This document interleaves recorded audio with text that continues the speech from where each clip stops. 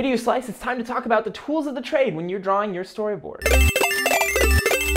This is what I use and not necessarily what you should be using, but it does give you a taste of what's available to you. I do my first sketches with 0.7 or 0.9 millimeter mechanical pencil. Then I go over that with Faber-Castell markers. They come in different sizes from small to bold for the width of your line. Then I use a brand called Shinhan Touch, which is a set of tonal markers for shading and light. These tonal markers do work on top of pencil or pen cross-hatching as well. I also have a set of colored Faber-Castell markers in case I'm feeling fancy and I do want to color in the storyboard panel. Finally, Prismacolor offers some extremely vibrant, strong primary colors that I can use for accents. Prismacolor doesn't layer well, so use it last and don't use it on your entire piece. A short on time workflow would be starting with just normal pens and finishing with the Shinhan Touch tonal markers.